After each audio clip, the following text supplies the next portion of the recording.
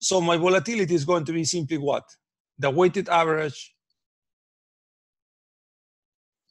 of volatilities. So I don't gain anything by diversifying. Diversification means simply, guys, that the risk of my portfolio is smaller than the weighted sum of risks of individual assets. That's the main point here. When rho equals 1, this is the only case in which the variance of the weighted mean of the individual variances equals to the variance of the portfolio. So here there is no diversification. So it's like I was telling to you guys, you know, it's like having one asset. That's it. Okay, so you're doing nothing here. Now, if you do rho minus 1, let's apply the same formula. This is going to be sigma square is going to be equal to WD square, sigma D square, plus WE square, sigma E square, minus, because rho is minus 1, 2 times WD, WE, sigma D, sigma E. Correct, guys? And as I mentioned to you, this is also a very famous formula. It's simply WD sigma D minus WE sigma E square. Correct, guys? And this was fantastically beautiful, okay? Not only for this. I don't know if I use, sorry, yeah, so this should be sigma P. Forget about the RP. It's my standard deviation of portfolio. It's going to be simply equal to this one here. When you have a minus sign here, guys, so this implies that it should be a weight in such a way that sigma P equals 0, correct? We can do that. So if I equal this equal to 0, what I'm doing is I'm creating my perfect hedging portfolio. So what is a perfect hedging portfolio? Well, it is nothing more than a portfolio with risk equals 0. So remember, guys, if I did this and I know that this is true, agree with me or not? As soon as I only have 2, if these two sum to 1, I can write WE as 1 minus WD. If I do the math here, guys, I arrive to a condition that this is going to be simply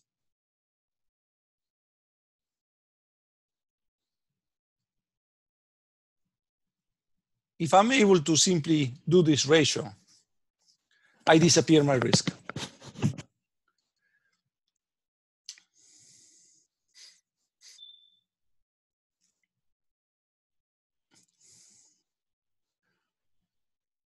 Makes sense? I think we did an example, correct, guys? Do you understand that? So let's do some Excel. I will show you some Excel just to show you this.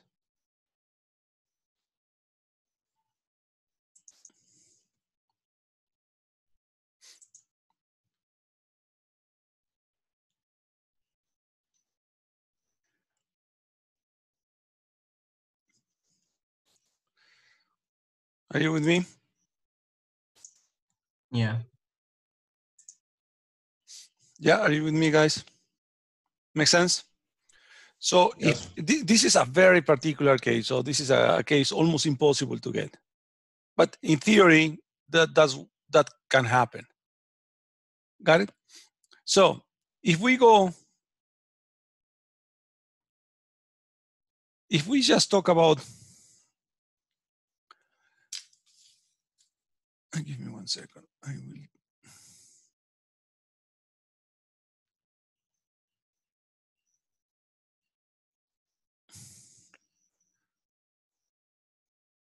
Let me find my example.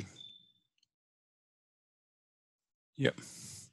So guys, you have this this PDF with you. So let me show you. Where is Excel?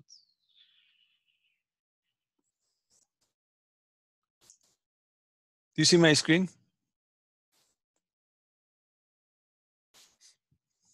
Yes. Yes, perfect. So this was the example that we started developing last class, guys. So this is data.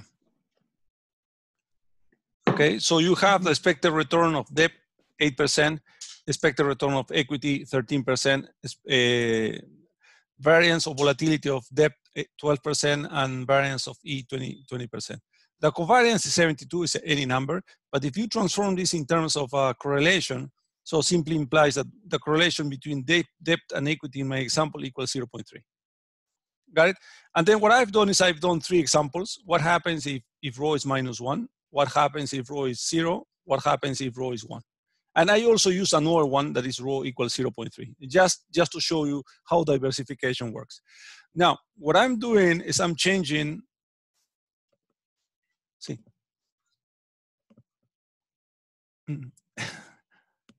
Why? Juega. Just 1 second, guys. Juega.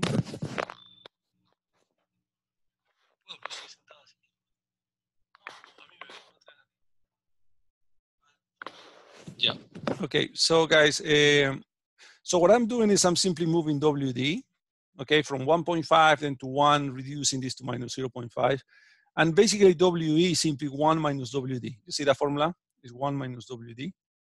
And then my expected return, guys, is simply the weighted average between, for this one here, it is simply 1.5 times 8 minus 0.5 times 13. So this is the average. You see? So and then you do this part here. If you graph the expected return is always a weighted average.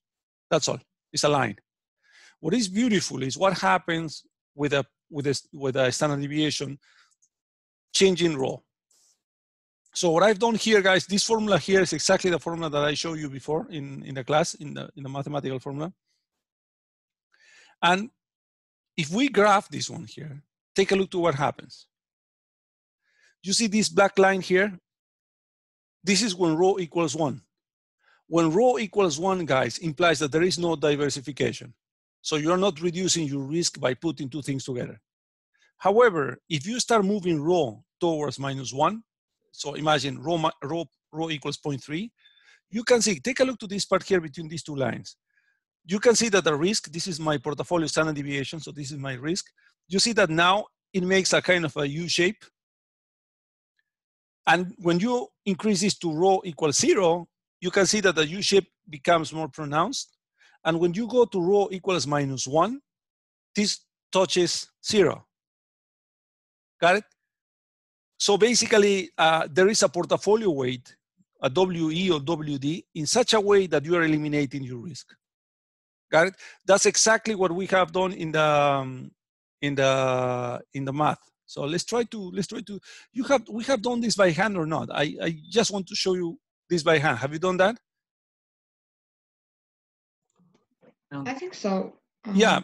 Okay. So you can see, for example, if you see the math, can you take a look to what is the exact weight on WD, WE when you have rho equals -1? Do you remember that? Have we done that? So my question is the following. So let me show you. Let me see the numbers first of all. So let me take some notes. So I have 8, 13, 12, 20, 0.3. Okay. So what I'm asking you guys is the following.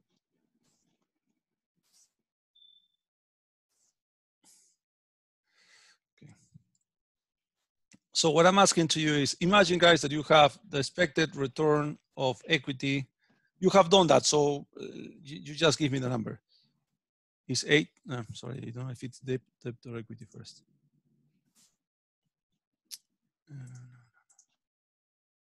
Debt is first.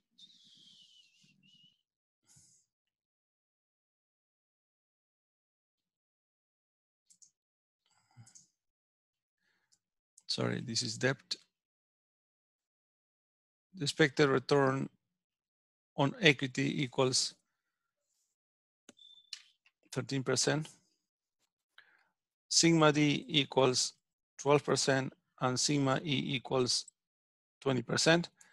And I told you, if rho equals -1, I want you to give me WD, WE that make sigma portfolio equals 0. Can you find the values, please? So WD was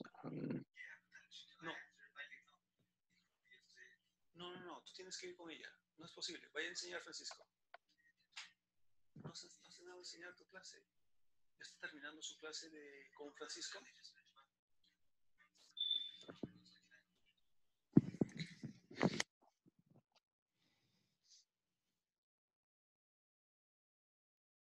So it's a very simple example, right, guys?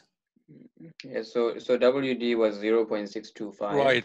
Okay, so WD was simply sigma E over sigma D plus sigma E, and WE will be sigma D over sigma D plus sigma E, correct?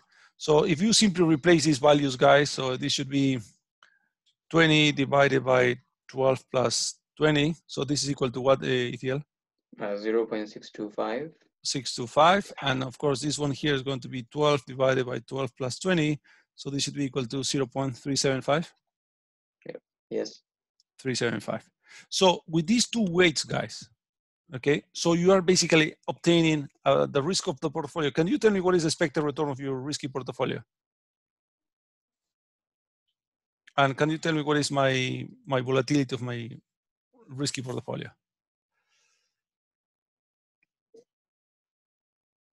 We have done that, right? Yes, so the first one is 9.875. Right.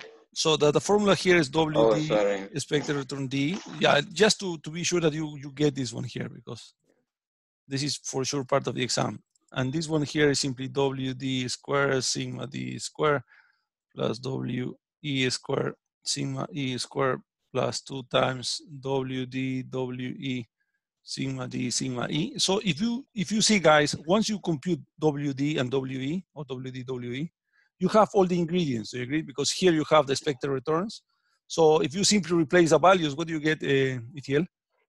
9.875. Yeah. And the variance?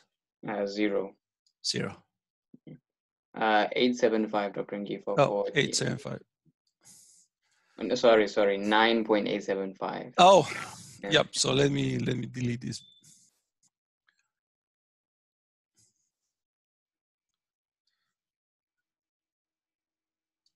Yeah. Okay, guys, do you get how to get these numbers? Guys, you get it? Professor, I just need to, I'm still looking at it to kind of know exactly how this works.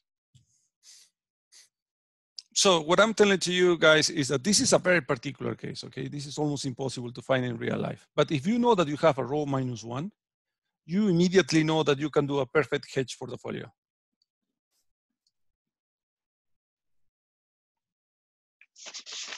Okay, so this implies that you can eliminate the risk. Basically, that is the meaning of that. Dr. Remifo, yes. You did say it rarely happens in real life, but is there any real life example that we can? Oh, no, we're going to do that. But for the real life example, I need to move more. Yes.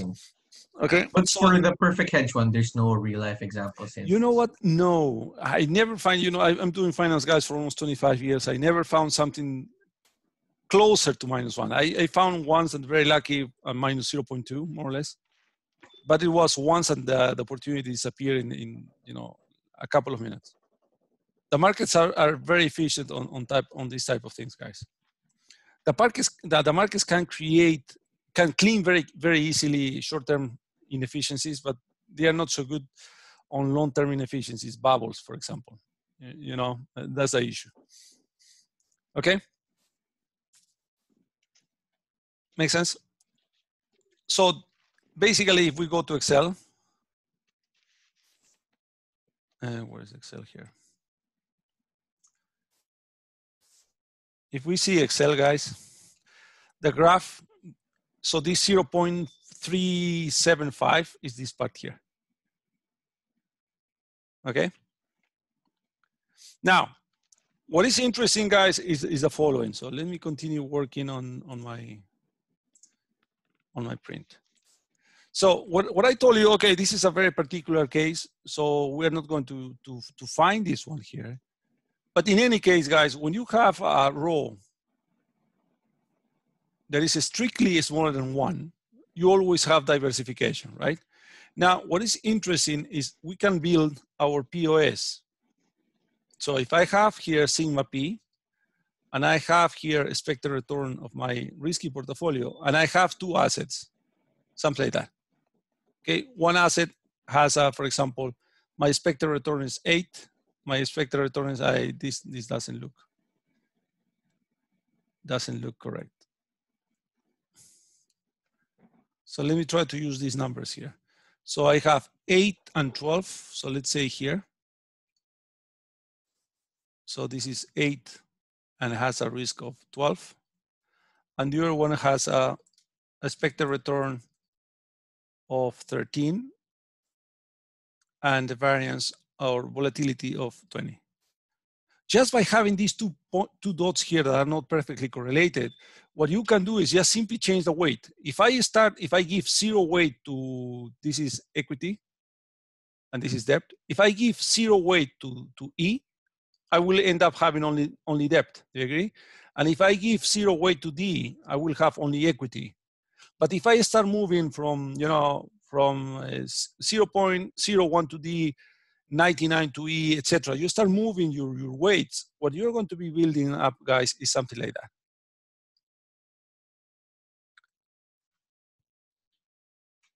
And this one here is what is called the portfolio opportunity set. And I will show you how this works in Excel.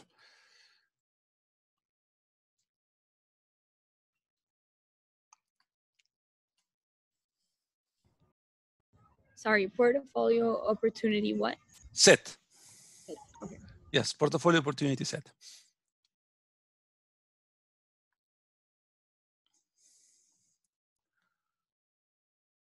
Okay, so we can take a look to how this works in Excel. So you can take a look also to your Excel.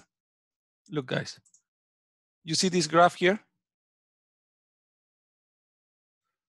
You see that? So how I've created that. Take a look. I'm changing WD and WE. I'm computing the expected return. If I have my row, so in this case I use row 0.3. I know what is my row for each of these combinations. And then I can create this one here, guys. Do you see? So as soon as row equals, is strictly less than 1, you are going to have this shape. If row equals 1, well, in that case, you're going to have a line. Do you see this part here?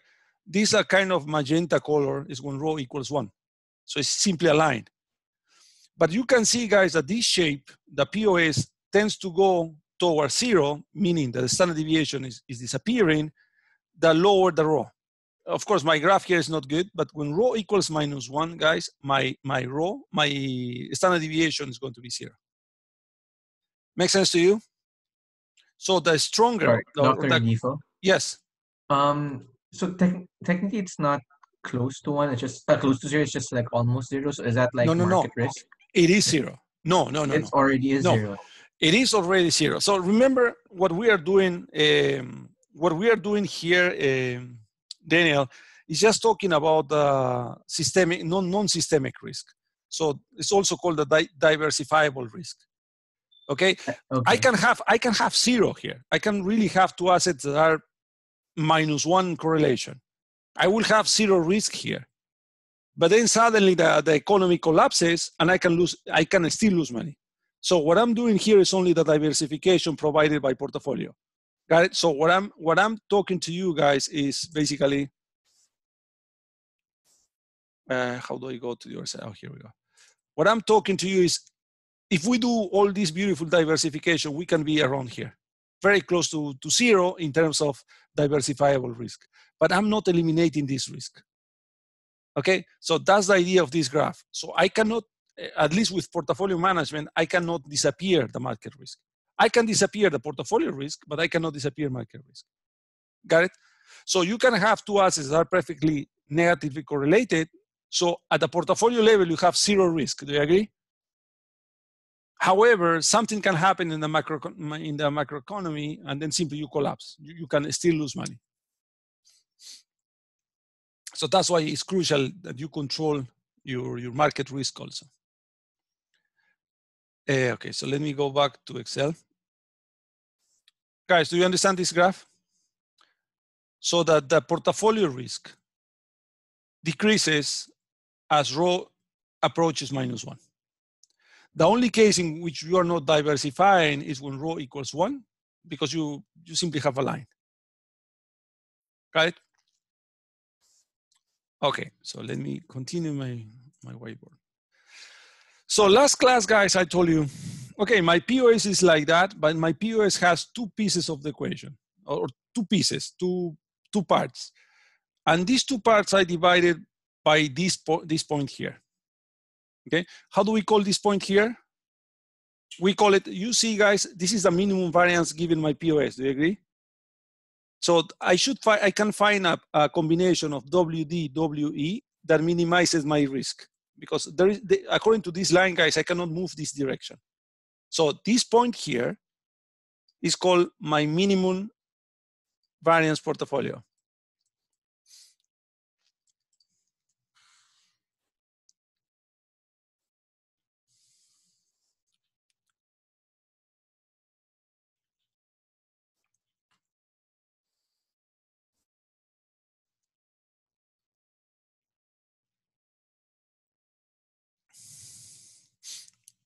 Okay, so what is interesting, guys, is that the minimum variance portfolio divides this POS in two pieces.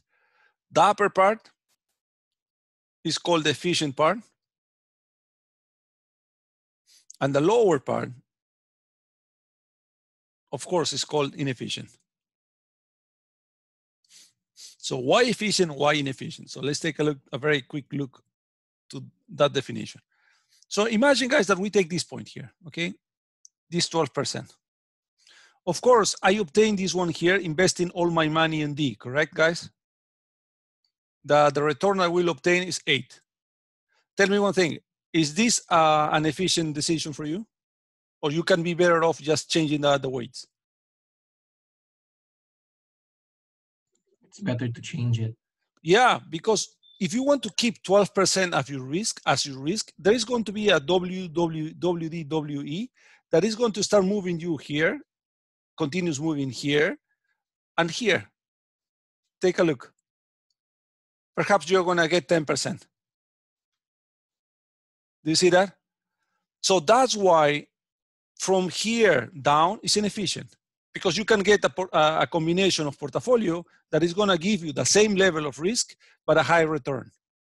That's why that's the meaning of efficient versus inefficient.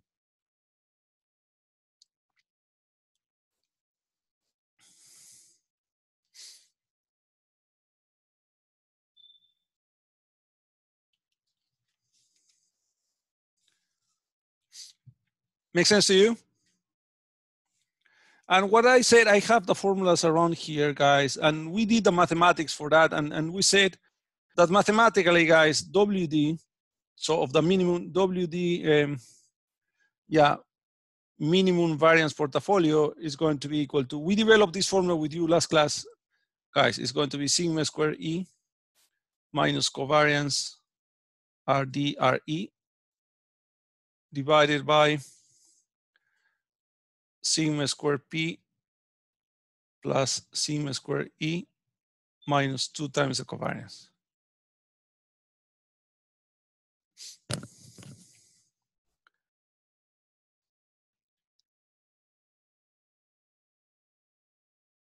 And of course, WE is simply equal to, on minimum variance portfolio, is going to be simply 1 minus WD minimum variance portfolio.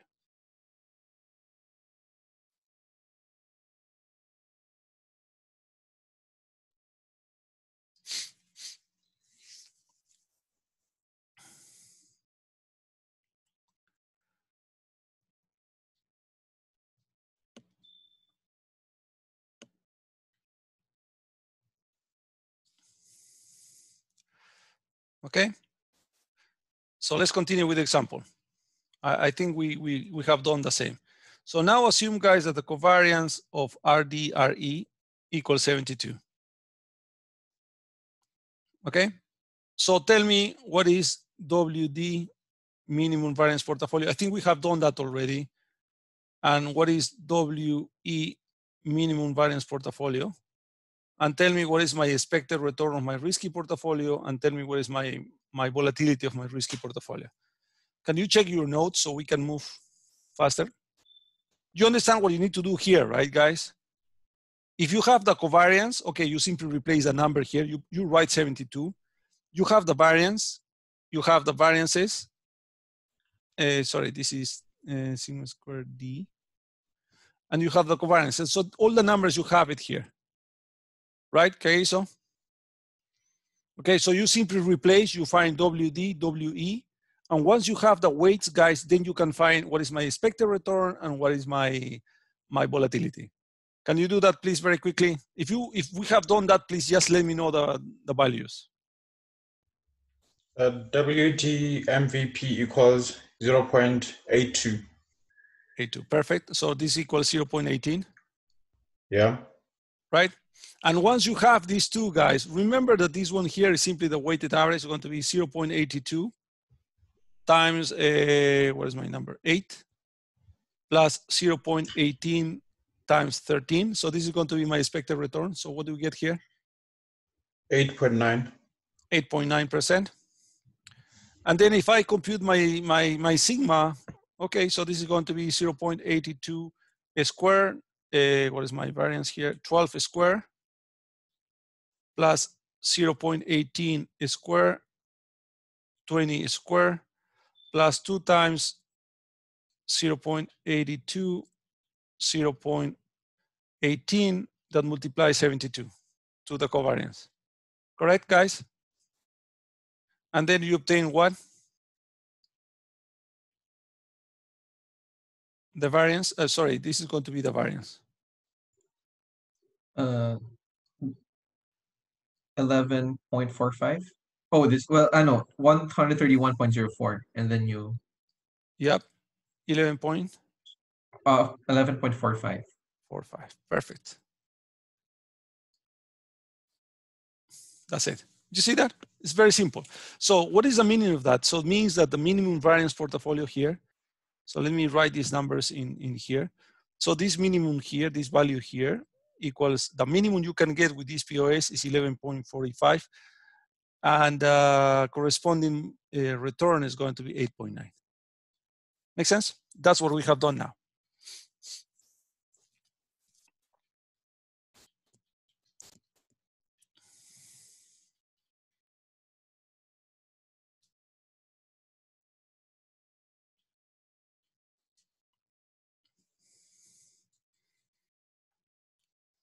Questions, guys?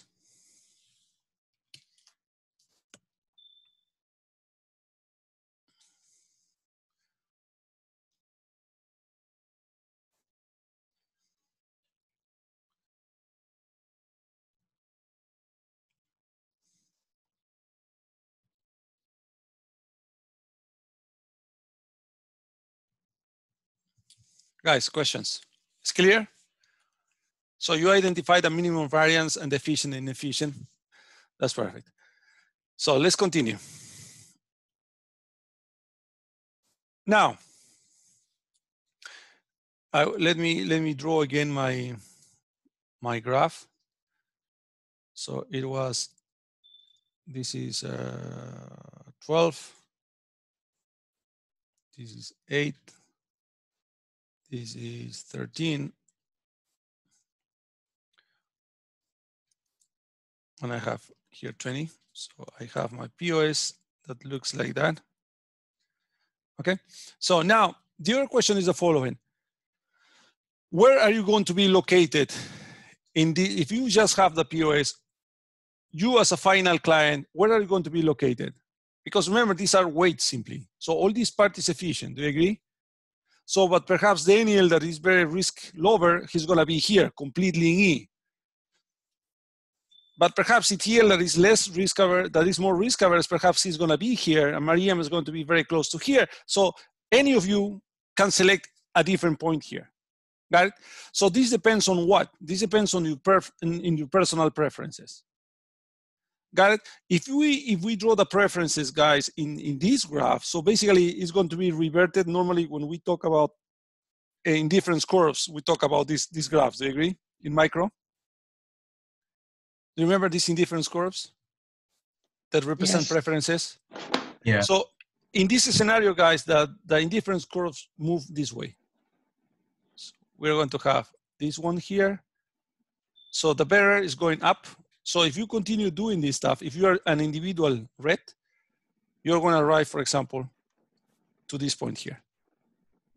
Okay, what determines this risk, this shape here, guys?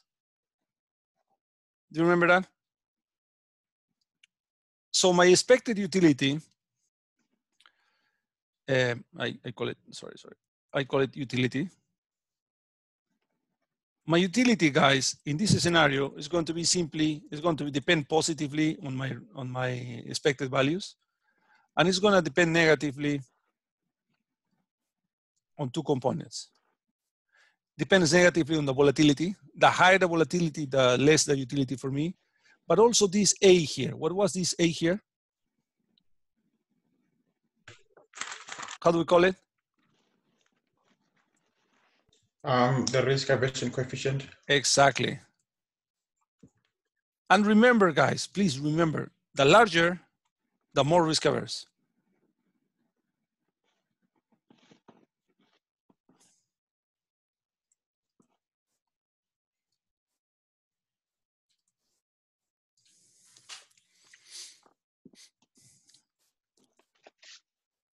Okay, so if we replace the values of my expected value and my volatility, and then I take the derivative of this respect to WD, we did that also in last class, pretty sure.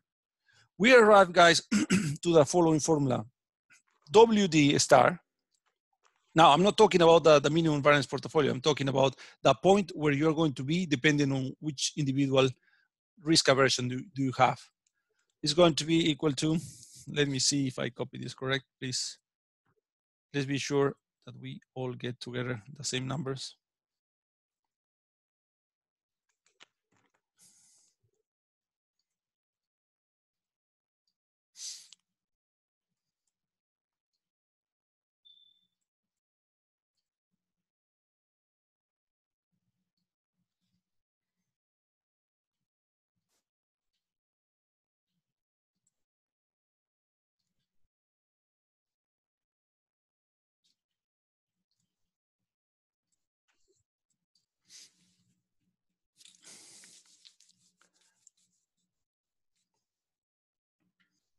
Of course, WE star equals 1 minus WD.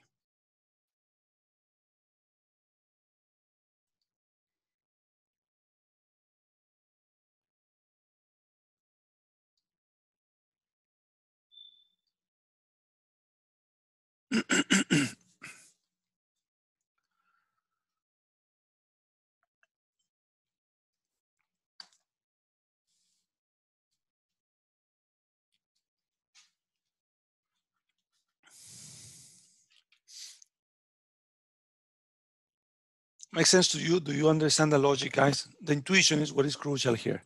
Forget about the formulas. For the exam, I will, you know, when you study, try to understand how do we derive these formulas. It's very simple mathematics.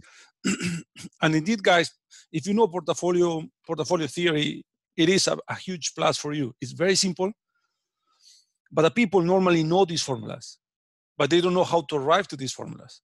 And what is challenging, guys, for you is really how do I compute my expected returns? How do I compute my volatilities and covariances? That's the mathematics. In financial econometrics, we spend a lot of time on understanding how to derive this one here. But the formulas are going to be exactly the same. Make sense? Okay, we did that, right? So following the same example, guys, assuming that A equals 4.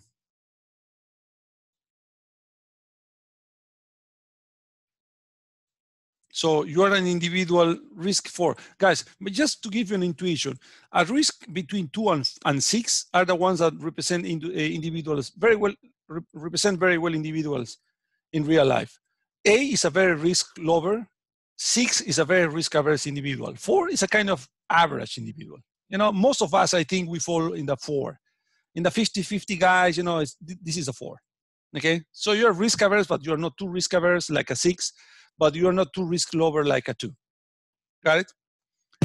Okay, so if we assume A equals 4, can you please compute what is my WD star? What is my WE star? What is the expected return of this portfolio? And what is the volatility of this portfolio? If you can help me with that. We have done that, right? Can you provide me the numbers so we can move this quicker?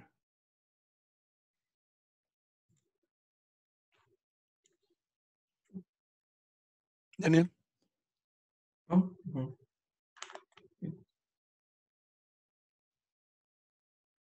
Someone? Have we done this or not? Yes, no? I'm trying to find it. Yeah. I don't think we did it, Dr. Ngifo. Oh, you didn't? Okay, so let's do it. We didn't do it. Okay, so let's do it. Because you have the formulas here. Can you do that, please?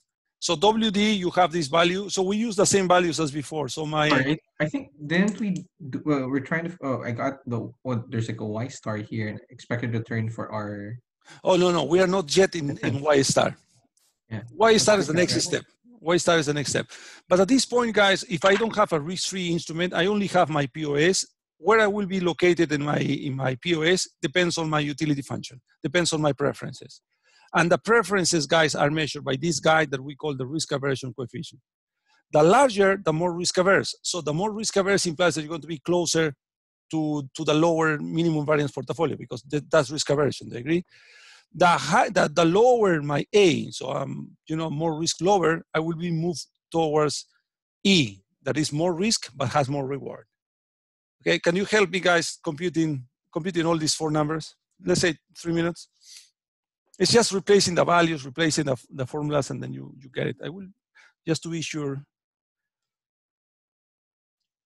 So what was it? Was 8 plus, oh, sorry, it's minus. Yep.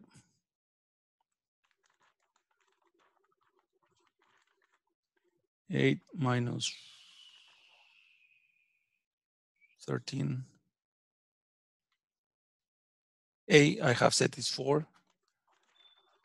Sigma E is 20 squared minus, remember covariance is 72. Divided by 0.01 times 4 times sigma square E is 20 squared plus 12 squared minus 2 times 72. Okay, if you can help me with that, then we compute WD, WE, and then we compute our expected return, and we compute this one here.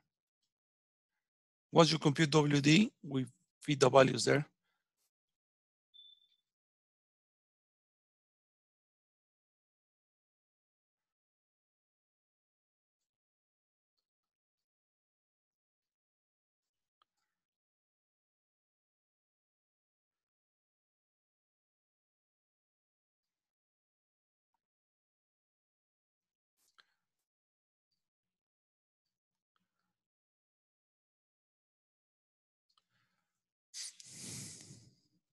When someone gets the value, please tell me so your colleagues can verify that, and then we can continue moving.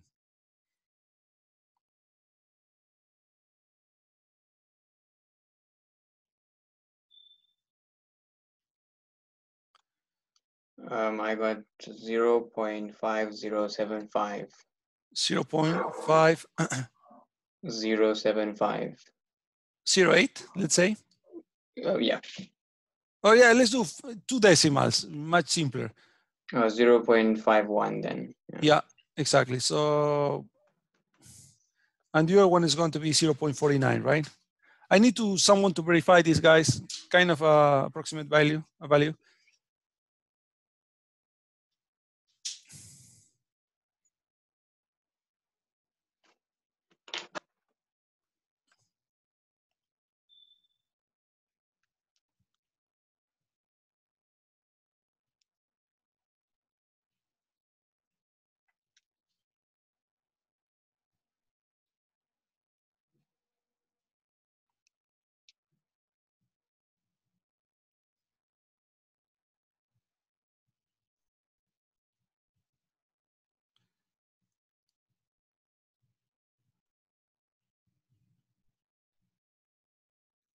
I got the same numbers.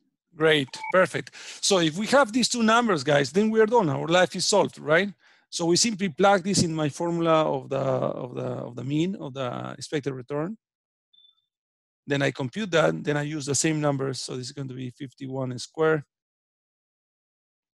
0.49 squared, 0.51, 0.49. Can you help me with this number? So we all get the same number so you can replicate this later, because the exam is basically this, guys. I want you to understand how to build the portfolios, what is a minimum variance portfolio, etc.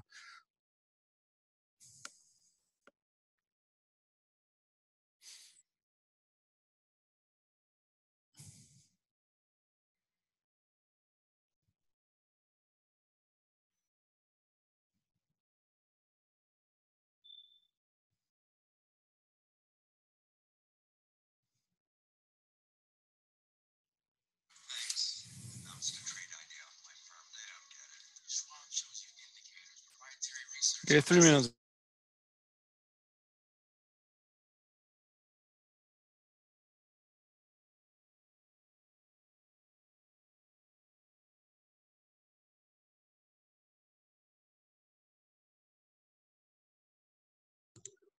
I got 10.45 for the expected return.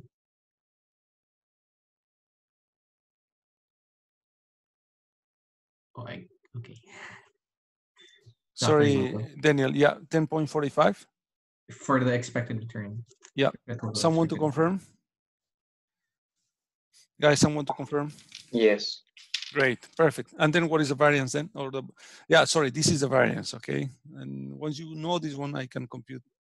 Remember, guys, yeah, this is something that in the exam that people get confused. This is the variance, okay? Remember, in this graph, I have sigma p, and I have the expected return of p. So you need to take the square root of this number, basically. Don't forget that for the exam, guys, please.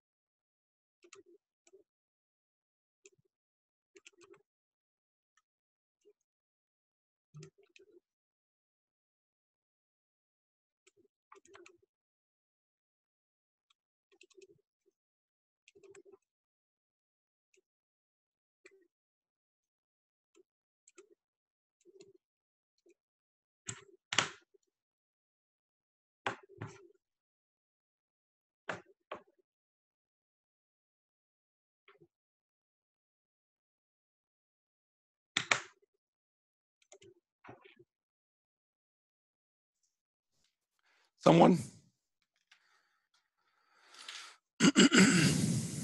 I got 169.48. Okay, wait, let me 169.48. 48. So that should, so the square root of that is 13.01. 13.01. Someone can confirm this? I can confirm it. Perfect, perfect. So now if we go this, if we put this in my graph, guys. So what I'm saying is, okay, I have well, my graph is not so good. Let me just to make this. So I'm looking for 10.45, and I'm looking for a volatility of 13 point. So basically, it will be located here, right? Kind of, just to make it coherent with this one here. So let me erase this one just to make it coherent. Okay, good. Oh, no, I don't want to delete you. Let me see.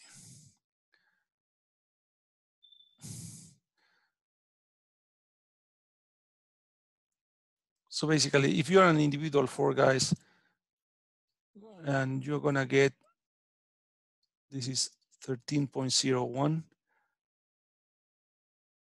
and this one here corresponds to 10.45. So your utility basically is going to, well, my graph is going to cheat a little. but this one here. So these are kind of parallel, okay? So you're going to be located here, guys. And this one here comes with oops, terrible graph, but you understand the idea. Make sense to you?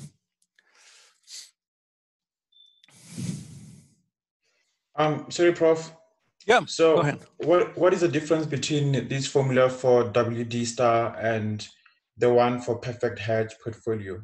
Oh, it's completely, they are related. Of course, if rho equals 1, so you can change the covariance. Remember that the covariance, so I can write this one here. Remember, guys, that I can write this as sigma E, sigma D, rho.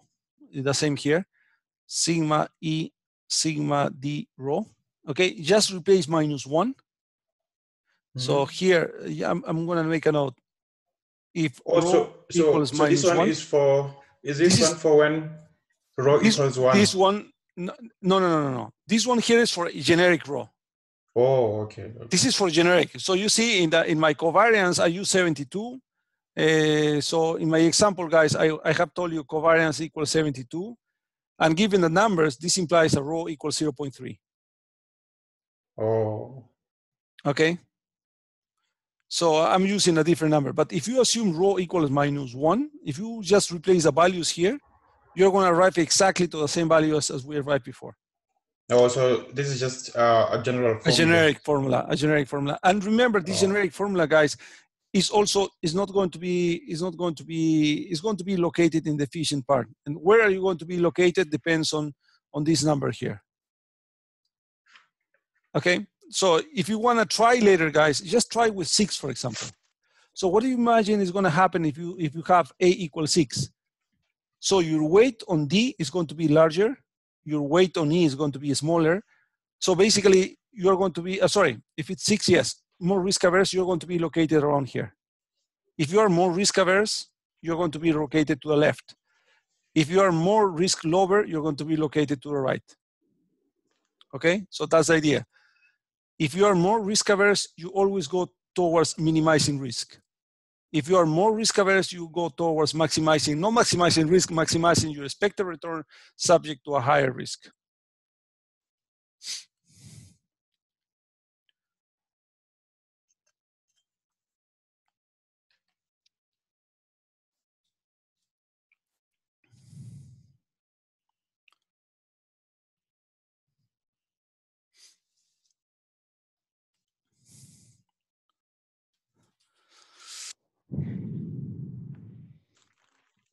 Sorry, professors, what is the condition when we have an inefficient like the inefficient part, like in the portfolio? Oh, the minimum. What's the what are the conditions normally? The minimum variance portfolio. So yeah, if you are so basically, if you are down here, this part here, this is inefficient. So you're never going to be there. Mathematically, guys, it's impossible. You're going to be there. Never. Will never be there. Because remember, where are you going to be located depends on the tangent between this line here, the red line, with my black line, correct? So it's impossible to have a tangent line in this part here. You see that? All right. Okay, so the red is never going to be tangent here. It's always going to cross this part here. If you see, if I draw many red lines, I cannot build a tangent here. The tangent is going to appear in this part here, for sure. Okay, so mathematically, that's the way it works.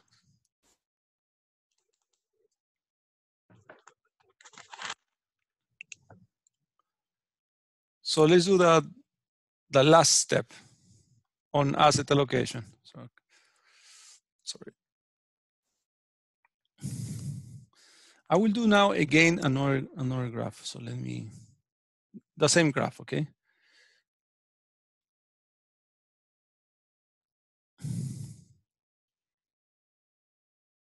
Terrible graph, but doesn't matter at this point.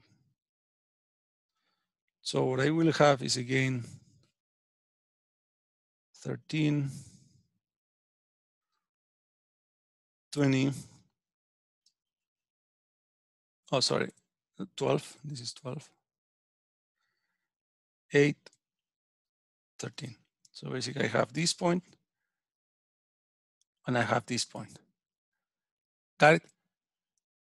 Now guys, here comes what is beautiful about this part here. So let's assume now that I have a risk-free that is equal to 5%. Okay, so let me more or less envision my graph around here.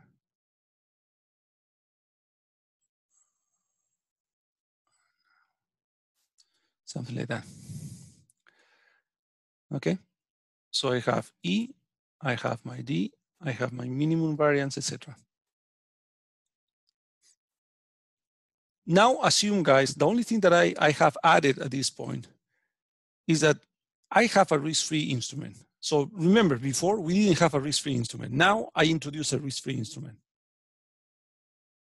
Okay, copy and then I just follow the intuition, guys, for a minute.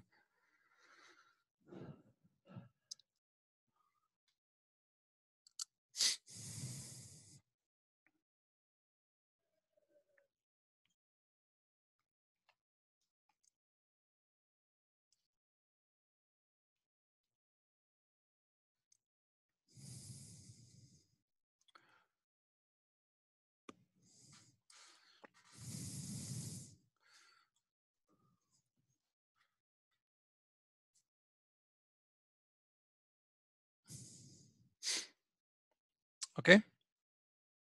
So now, can you follow me for a minute, guys? Now, what I will do is I will draw a line from this point to the minimum variance portfolio. Hopefully my line looks like a line. Yes. What do you think about this line here? Do you think you can do better than the blue line? Can you obtain better combinations between risk and return? Maybe everything that is above. Exactly. You know what you can start doing is, okay, you know what? I will start moving my blue. I can start moving a little more. Is this green better than the blue? Definitely, because all the for the same level of risk, the returns are higher with the green. Agree with me? So now if you continue moving, what is the limit of the moving towards to the left? Can I create a line that goes like that? No, because the POS is a limit. So what is the maximum part that I can move to the right? So I cross my finger that I can make this precisely here. Beautiful. Oh, got it. Agree? So basically, guys, the maximum I can move to the left, because the left means better than to the right, is when I have a tangent point between my red and my black. So how do I call this line here? Do you remember? The line that represents risk-free with a risky portfolio, how do we call this line? Capital allocation line. So remember, guys, in the first part of the class, when we were talking about the capital allocation was simply linking two things: risk-free and risky portfolio. That's it. Remember, when I draw this one, the capital allocation line, I gave you only 2 points. I gave you this point here, and I gave you this point here. Now, how do I arrive to this point here? It's exactly the process that we have done tonight. So all the exercise, guys, that we have done up to now is simply to find this point here. This point here I will call my risky portfolio, P, not D, P. Once you know P, guys, so that is a tangent to this point here, then you can simply ignore everything, and then you can transform this graph into the common graph that we had during the capital allocation line. So your graph is going to become something extremely simple. Simply is going to be the 5%. This is my risk-free. Oops, sorry guys, should be, and I need this one here. This is my capital allocation line. Do you agree? That's all what I need. Make sense to you? So now what we are going to try to do is, how do I find P? Now, guys, do you remember what is the slope of this line? So these P guys had, I'm sorry, the expected return of my risky portfolio. So now this is going to be complete portfolio. What I'm doing. This is my expected return of my complete portfolio, risky portfolio. And this is my, let me delete this part here. And this part here is the volatility of my risky portfolio. Do you remember how do we measure the slope of this line? We call it S, and S was equal to what? Is the expected return of my risky portfolio minus my risk-free, that is this part here. It's basically the tangent of alpha, divided by sigma of P. Okay, so how do we arrive to this red line? What I want guys to do is I want to maximize, S comes from Sharpe. What I want to do to find P is maximize S. And maximizing S implies simply that you replace the values of EERP and sigma P. You know these values. And then you try to maximize subject to WD or WE. And then when you do this maximization, guys, this is a nonlinear maximization because you have a fraction here.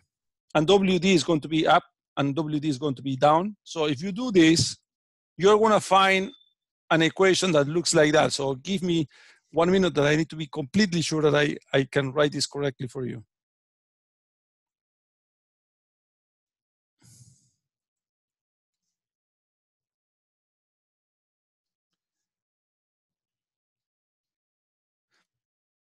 This is E.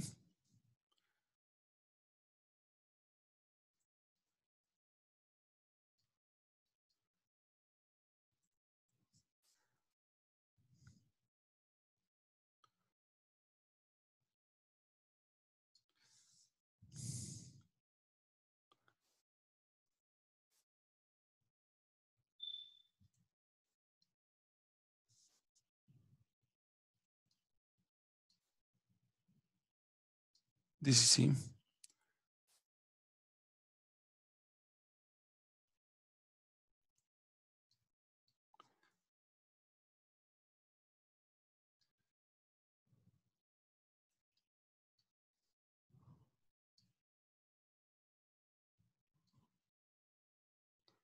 What I'm doing, sorry.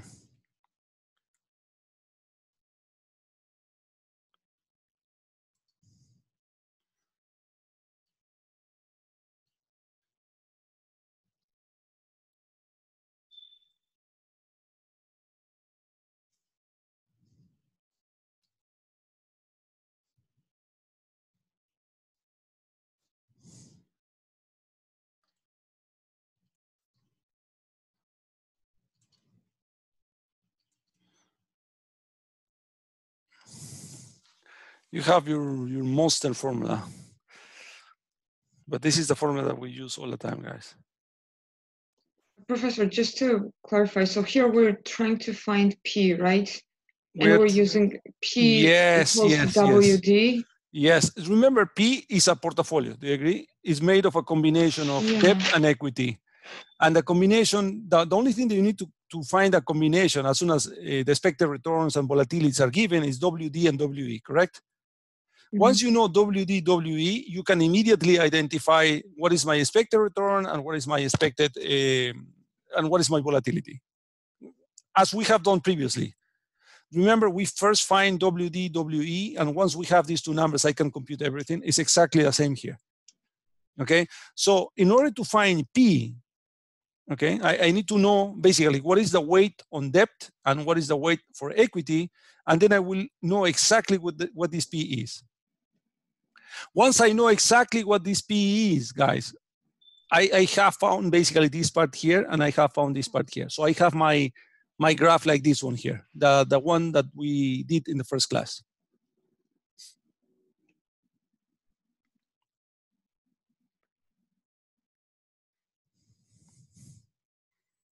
Okay, so let's do our example. Please find, you have all the ingredients here. So the only thing that you know is I'm giving you the risk-free equals 5. Can you please find WD star, WE star, then give me what is my expected return and what is the volatility of my risky portfolio. Can you please help me computing that? Okay, 5 minutes to do that. I will bring my water.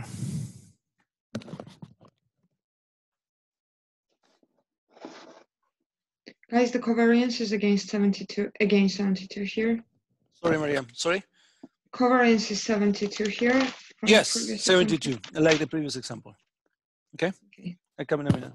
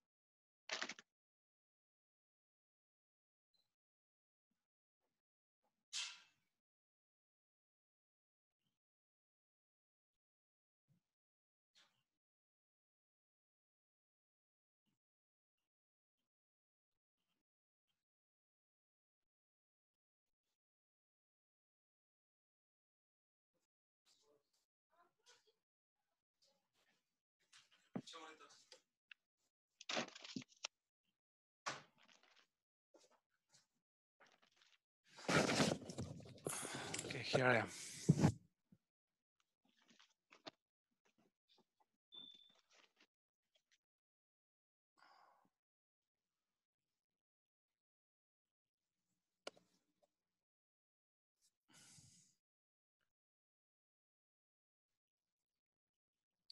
Someone, guys, some numbers.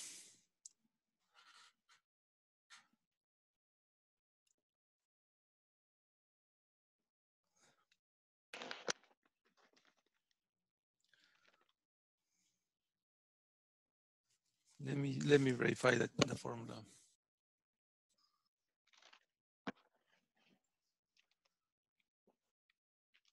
Variance.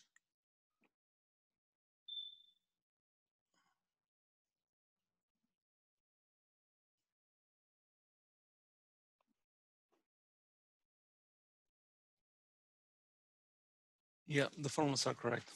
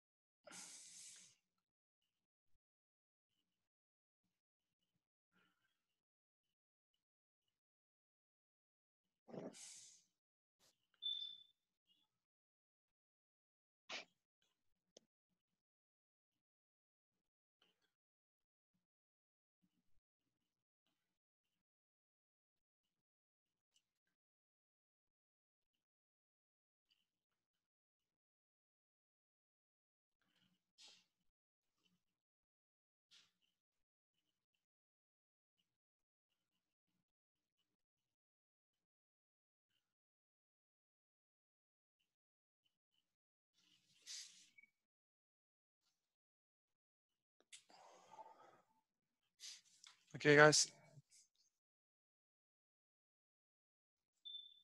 So remember, you use the numbers as they are, okay? Don't use 0.13, you use 13, 14, etc.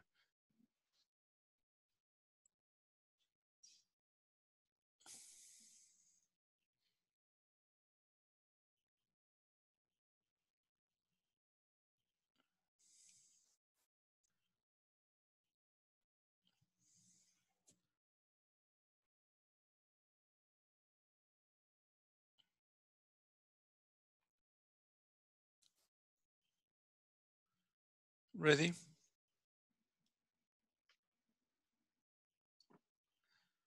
Someone?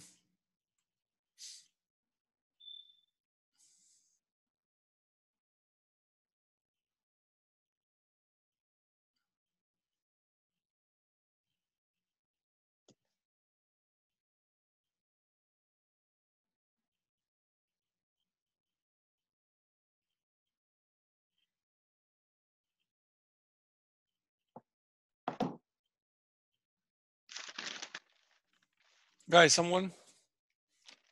I have some numbers here, and perhaps you can confirm. I obtained here 0.4. Yep. Yeah, I got 0.4. Yes, excellent. WD. And WE then should be 0.6, correct? So you got 0.4, just 0.4. What's after that? Because I got more like 0.46 or 47. So no, I obtained here using Excel 0.4 sharp. Well, not. Let me see if it's sharp. maybe I just made a mistake in calculations. Yeah. Yeah, 0.4 sharp. Okay, this means I probably made a mistake in calculations. If this is not going to take too much time, can we plug in the numbers, or is this? Oh, no. Let's plug the numbers, of course. Okay, so well, I will do this here. So WD should be equal to. Okay, I have the numbers here. Spectrum D is 8 minus. Wait a second, guys. Wait a second. I want to be sure that I'm using the correct risk-free. Oh yeah, 5%. That's good. So this is going to be 5 minus 8. That multiplies sigma square E 20 square, right? Minus 13 minus oh, it's 13. 5. Okay. I put in 12 for some reason, but yeah. Wait. No, it's 13 minus 5 times covariance times 72. Okay, all these over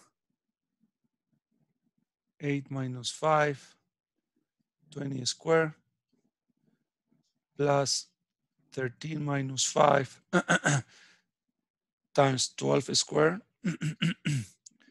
minus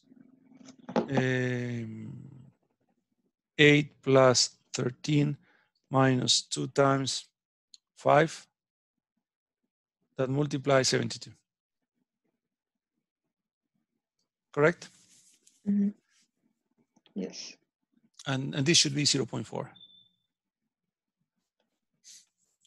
Got it, guys? If you get 0.4, obviously W is 0.6, and then you simply go to ERD.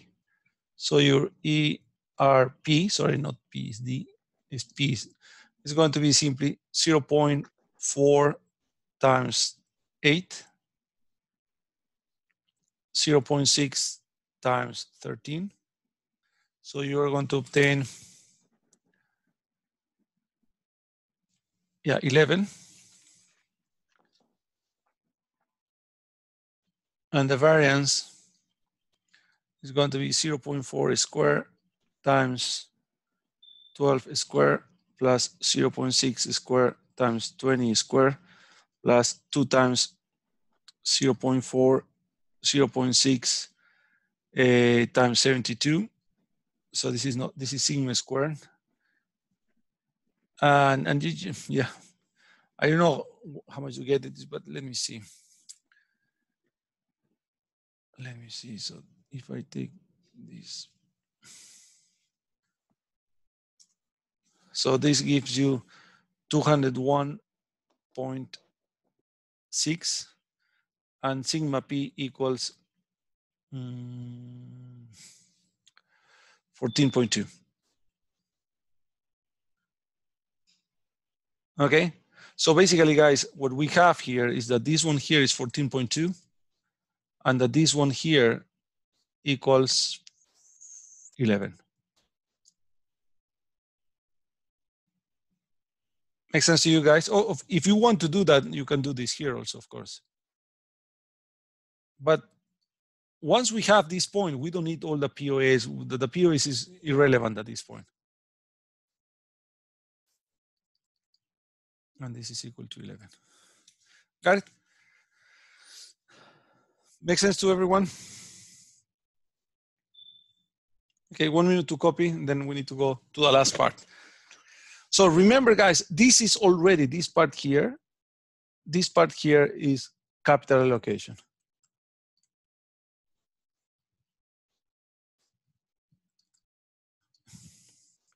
Okay, so asset allocation, guys, is to create the POS just to compute the P. Once we have the P, we forget about the POS. We don't need the POS because all the black line, guys, do you agree with me that is inefficient with respect to the red line? Okay, so we simply can ignore the POS. That's what I'm saying. Sorry, POS is, Oh, this one, the portfolio optimal set. Yeah, okay. The portfolio opportunity yeah, set. like the U. Yeah, okay. Yes, the kind of C. Yeah, okay. Yeah. Right. Okay, so now let me move this one here, 11, 14.2, to the last part of this part. That is basically,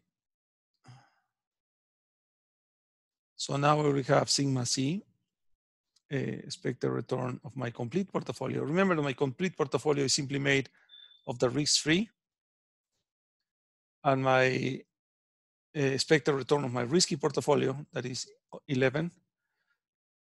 The risk of the risk-free is 0. And this one here had a risk of 14.1, correct? 14.2.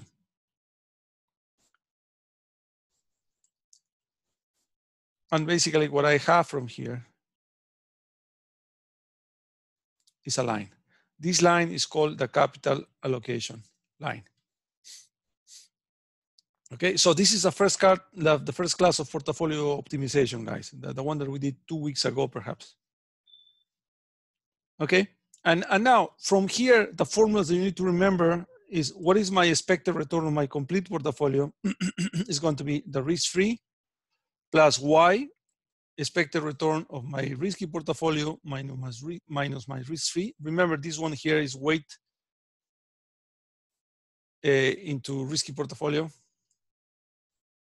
So what is my percentage that I will invest on my risky portfolio? And then I know that my sigma C is simply proportional to sigma P. So I don't develop these formulas, guys, because we have developed them a couple of classes ago. And again, guys, the question comes, where are you going to be located? Because I have this point, I have this point, and you can be located anywhere in this line here. Anywhere, okay? So it depends on what? Again, depends on preferences. So if you have one individual that has the utility functions, the preferences are going to be like that, like before. So what we try to find is when the utility function simply is tangent. So we're going to have something like that. I don't know. This corresponds to one individual. So this guy is going to optimize perhaps in here. Okay? Again, what we need to do then is we want to maximize the utility of this individual, and the utility of this individual as before, guys, but in this case, instead of portfolio, we have the complete portfolio, the complete investment, minus 0.005 A sigma square of P. If we replace these values, and we have done that respect to Y, we are going to find a Y star, and Y star is going to be simply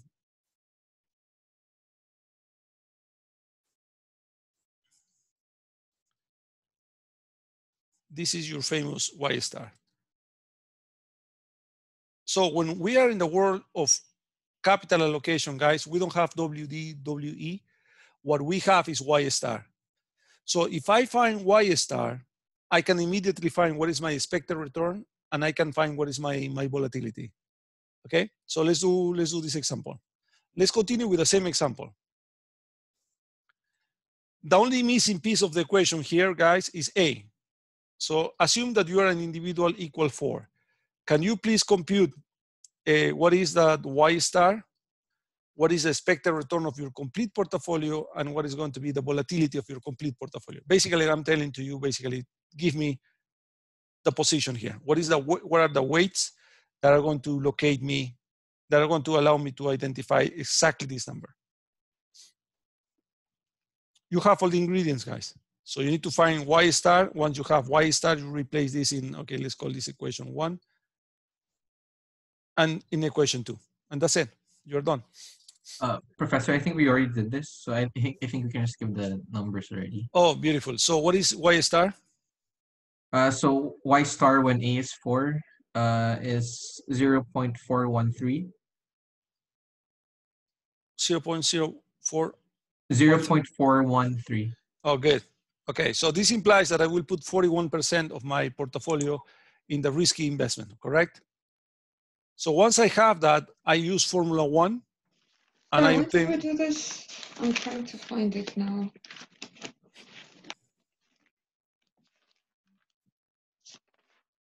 Let me check.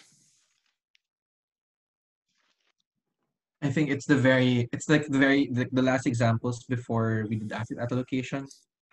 So like November 11, like the last part of November 11.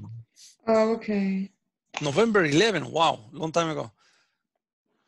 Yeah, because we didn't do one last year. Oh, so this is 3 classes ago. Yeah, okay. Well, no, because one Thanksgiving. Then we had the exam. Yeah. Exam. Yeah, that's right. That's right. So what is the expected return, guys? 10.30. Yeah, and my volatility? 9.09. Can you confirm that? Someone? Do we have the same numbers? Or I mean, are we using the same numbers as we were using in that example? Remember, no. Yeah, I think we were. No. Wait. No, we are using these numbers now. So what is my expected return? Is 11%. what is my volatility? Well, 14.2 square. So we continue with this example. Are we using these numbers? Oh, hold on. I'm not Guys, sure please. we were using the same numbers that time. Yeah, please be sure that we're using these numbers, guys. I'm continuing with this example here. I know we won the last time. The expected return was 15. Oh, no. Forget about that. Delete that. Oh, okay. Nope. So it's different. It's different. It's different. Sorry. Yeah, good point. So remember, guys, I'm talking about this example. Okay, so I know my expected return of P equals 11, and I know that my variance of P equals 14.2. So using these numbers, because I'm using this one, I'm using this one, I'm using this one, etc. Can you help me? It's quick. The formulas are very small.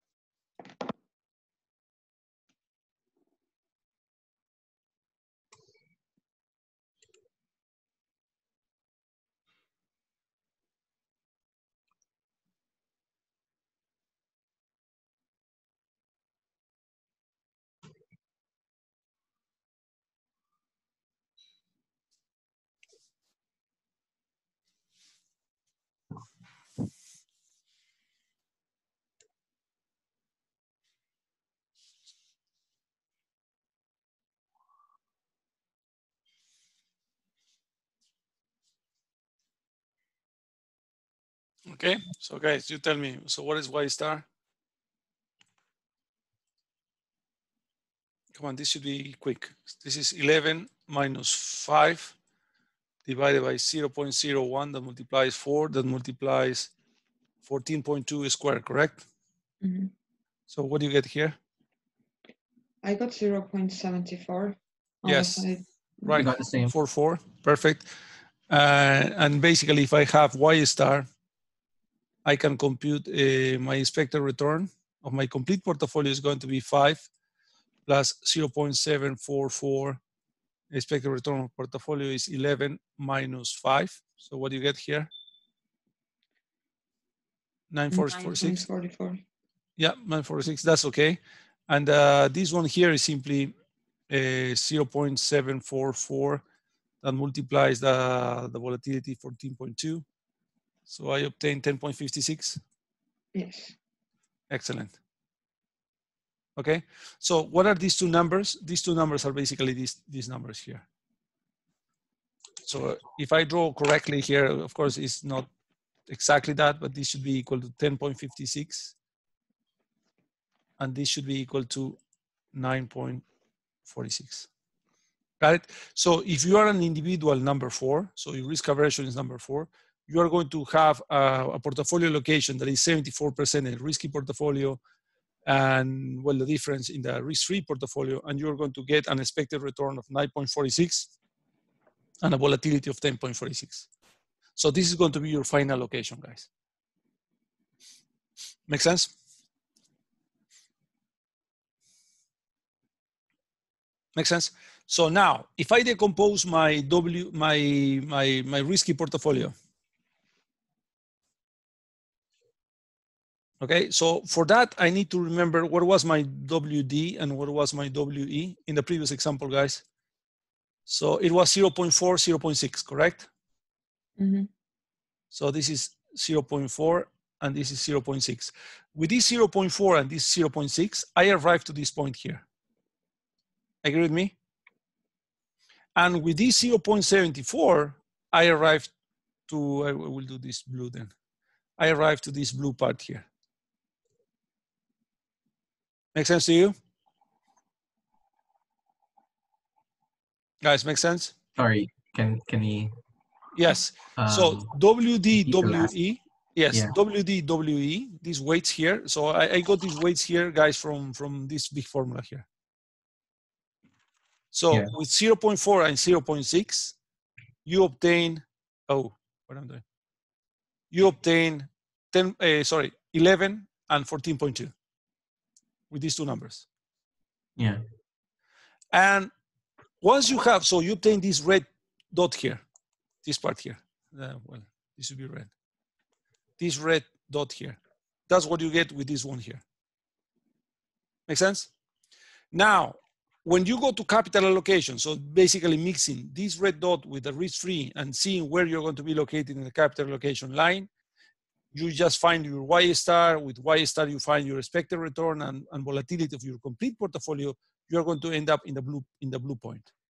But that's because we knew the risk-free. No, it is because two things. We know the risk-free. This is common. You know, in real markets, you know the risk-free, and you know the risk aversion of the individual. Once you know these two pieces of information, you're going to be located in one piece of this capital allocation line. Sorry, my mind stopped working, I think. But okay. So do we know the preferences of this individual? Like that? Yeah. Normally there are some techniques. There are techniques to find your risk preference. So you have tests for that. But in this example, yeah, we know it. We know it. We know it. I need to provide you this number because remember that's the only unknown in this formula. This is known. Oh yeah, because we didn't know A. This is known. The only thing that you don't know is A. That's it. All right, so we both know A now in this example, and we know exactly that. And for the exam, we should focus on this as well, right? Yeah, in the exam. Okay, so let's talk a little about the exam, guys. Let me save this stuff, and let's talk about the exam. Okay, because we don't have time. I have the next class coming next to me. So the exam, guys, is simply capital allocation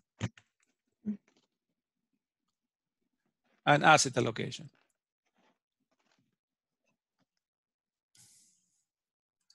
Okay, so you need to know You need to know really good these ones. Start with capital allocation. Once you start a capital allocation, go to asset allocation, to the class that we have done today in detail. Just go step by step, do the exercises, and you're gonna get it. There is no trick, there is nothing hidden here. What I will do, guys, I will provide you with the formulas. So you're gonna have the formulas. And then you simply, using the data graph. With the formulas, I will ask you for sure, I want you to graph, I want you to understand the graphs. Basically, what is the capital allocation line, the POS, the minimum variance portfolio, the efficient versus inefficient, etc. So you need to understand how this works. Okay. And with the formulas, I will tell you guys, you know what?